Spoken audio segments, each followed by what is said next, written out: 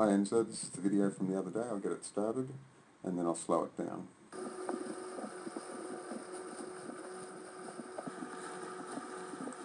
So slide control's good. Do a little movement as you come into the front and we'll slow it down. Let's have a good look now. Just squaring a little late, so, and getting it covered quite quickly. So what we're obviously trying to do is when your shins are vertical, as you can see they are right now, trying to get that blade covered. Now the only thing I want to probably point out is there's the blade covered. Now let's see how much more the hands go up and we cover quite a bit more of the shaft.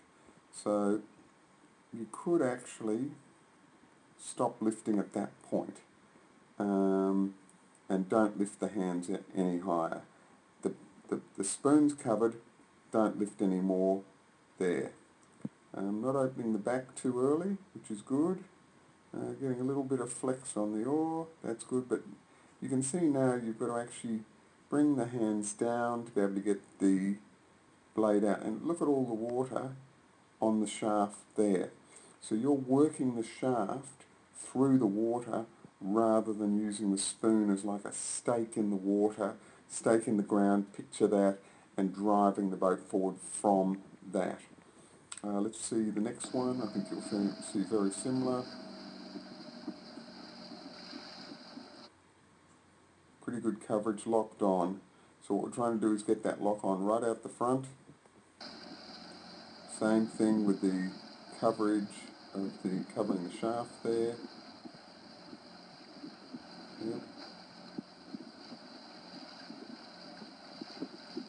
And that's good there.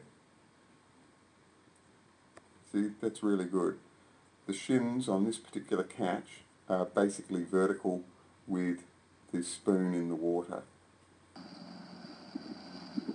Better depth on that occasion too, right the way through. So that's what we're trying to achieve. Small check in the run of the boat on that last stroke. Okay.